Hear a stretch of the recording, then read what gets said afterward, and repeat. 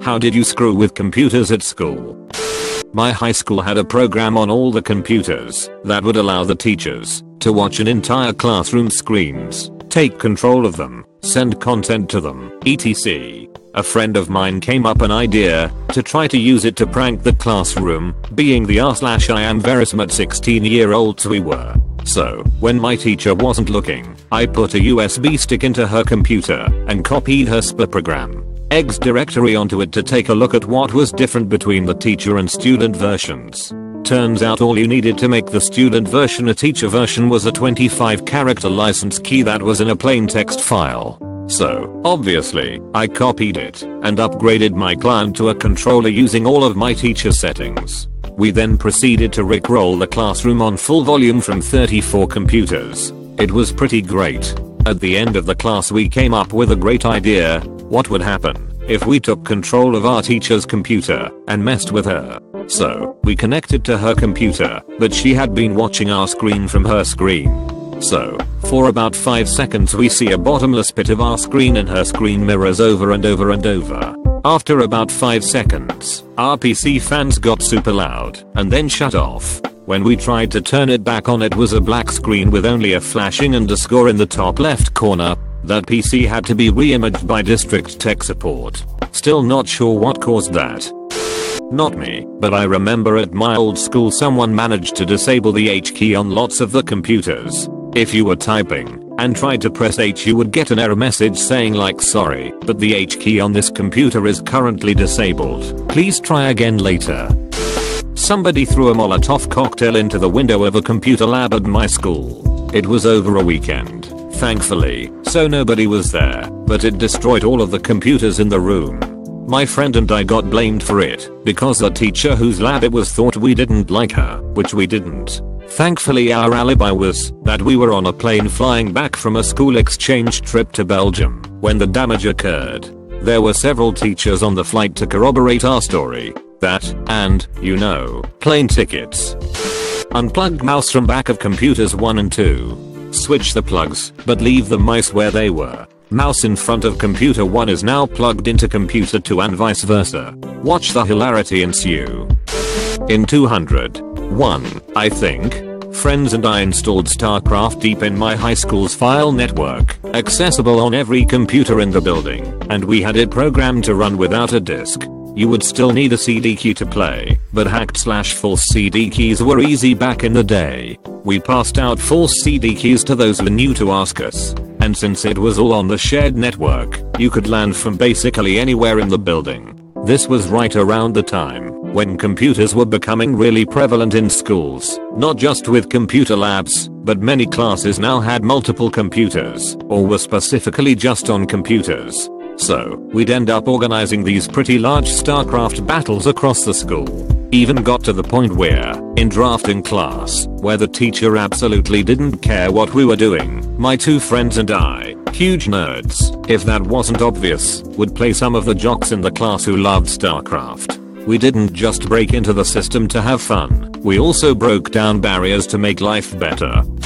Our school network ran on Windows 4 work grups 3.0. Machines were locked down, so you couldn't run your own programs on them. However, we discovered, if you put a modified WinINI file that allowed you to install your own programs in a network drive that came before where the lockdown version was stored, it would use that, and you could install stuff. And that was my first introduction to Doom multiplayer.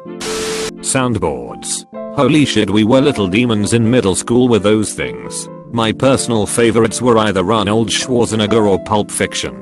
When the teacher would ask if there any questions, from the back of the class you would hear in a thunderous voice, "Who is your daddy, and what does he do?"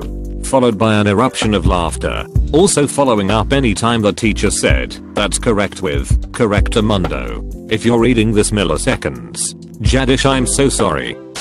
We pretty much ran the network. It was up or down at our whim.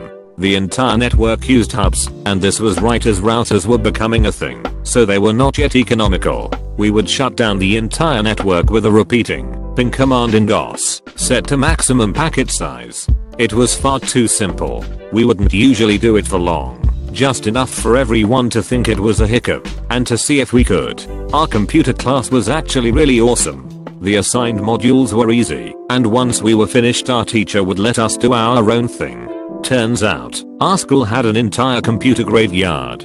We would go in there, find parts, and build entire computers. Eventually we had a separate network of 8 or 10 machines that we used exclusively for Quake 2 and the original Halo. One day the school came in and removed our separate gaming computers. We were pissed. The network was down for quite a while.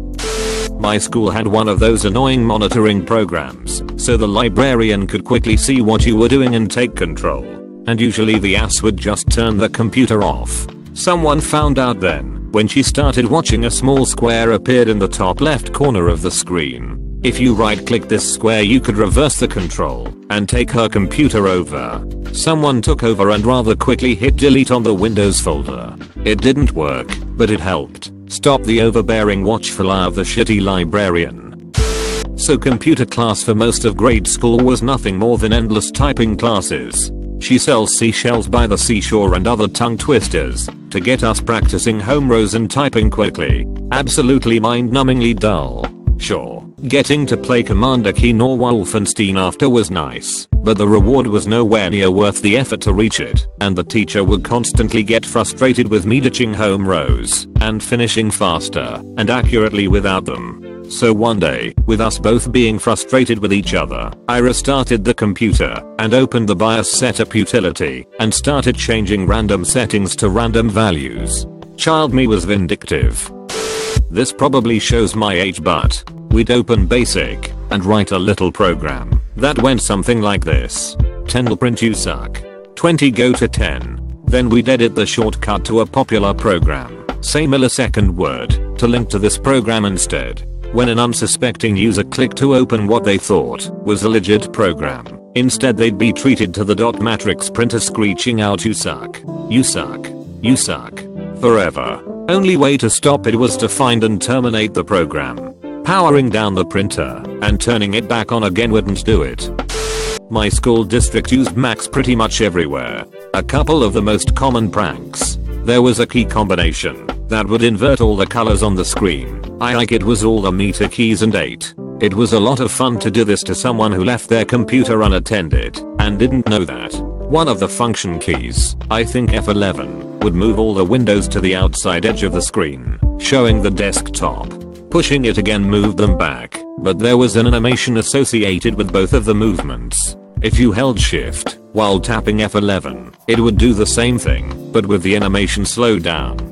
The thing is, it didn't matter if the animation had completed or not. The machine would queue up another action for each time you hit F11, but wouldn't cancel the animation in progress. So if you were quick enough and someone wasn't paying attention, talking to their neighbor, looking a book, etc., you could lean over, spam shift plus F11 a few dozen times and effectively force them to watch all their windows slide in and out at a snail's pace for a minute or two.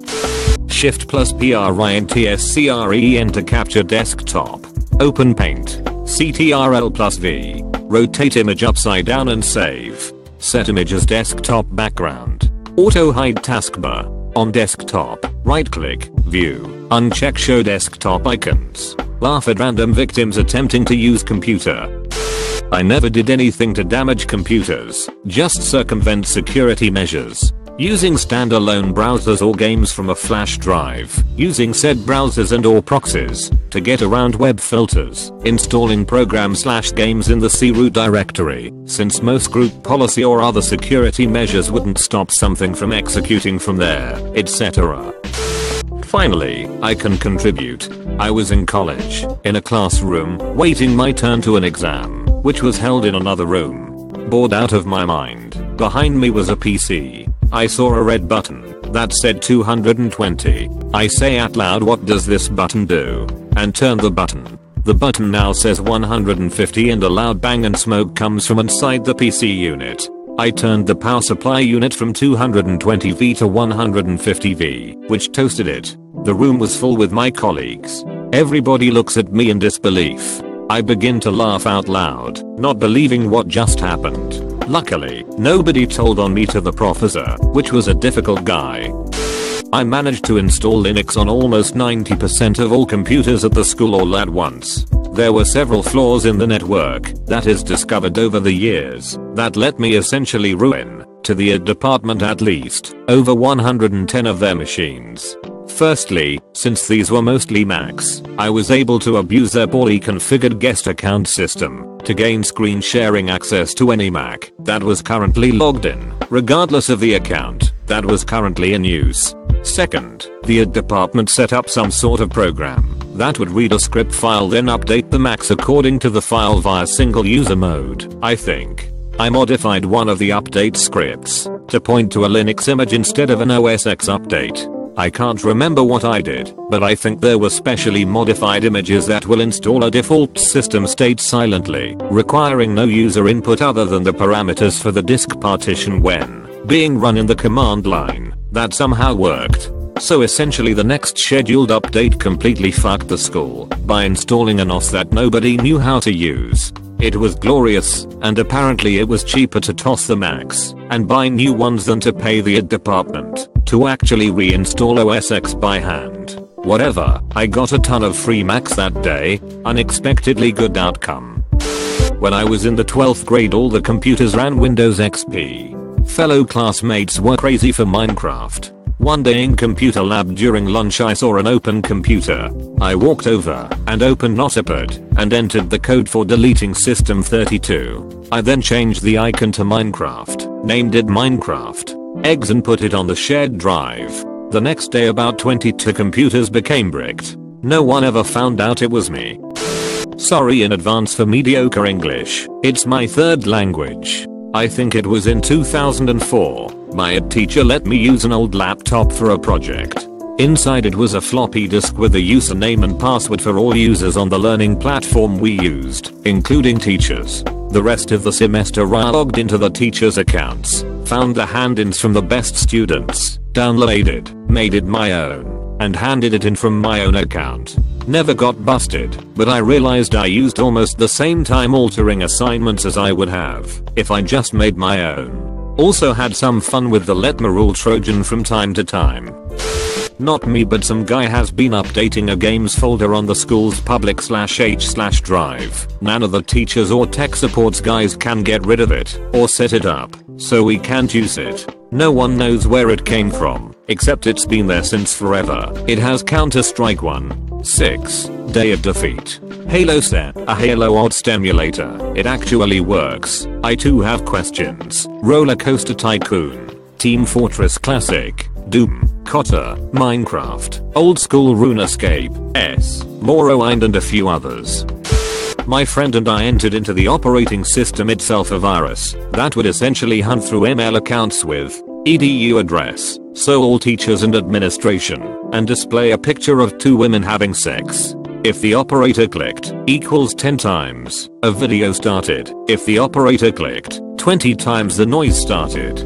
The only way to get rid of it was pretty simple. Center, Alt, Det and use taskbar to shut it down. Not that complex obviously. Although to be honest I didn't do a lot of programming. I did some of the basics. However, I mostly did the strategic planning of how we were actually going to get it done and implement it. My friend's dad was a programmer and hobbyist hacker, so he actually helped my friend design it. I still find it hilarious that his dad was willing to fuck with the teachers. He must really hated our school lol. However, most teachers didn't know that. They didn't know who did it, but it was hilarious.